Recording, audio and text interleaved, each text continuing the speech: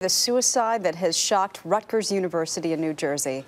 This morning, officials believe they found the body of an 18-year-old freshman who jumped off the George Washington Bridge after his roommate videotaped him being intimate with another man and put it on the internet. CBS News national correspondent Jeff Glor is at the Rutgers campus this morning. Good morning, Jeff. Hey, Maggie, good morning to you. Details of this case emerged actually on the same day. The university kicked off a civility campaign trying to encourage kids to behave the right way with special focus on technology.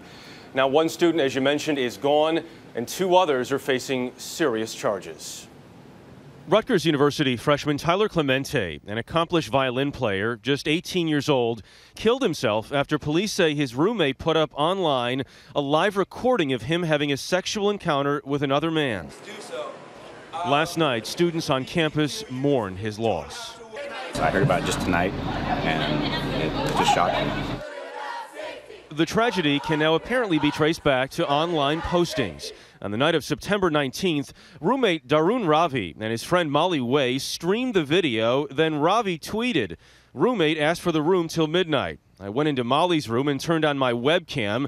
I saw him making out with a dude. Yay." A message that appears to be from Clementi was sent out on a gay community message board 2 days later. He saw me making out with a guy and later added, "The school probably won't do much of anything." In his last message on Facebook, Clementi posted a suicide note, jumping off the GW bridge, "Sorry."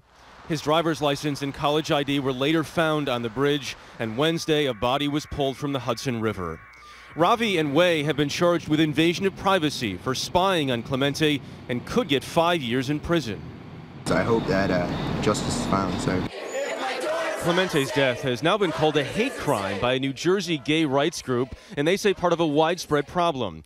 Nearly 9 out of 10 gay, lesbian, and bisexual students are bullied in school, according to one gay rights group, and they're 4 times more likely than straight kids to attempt suicide.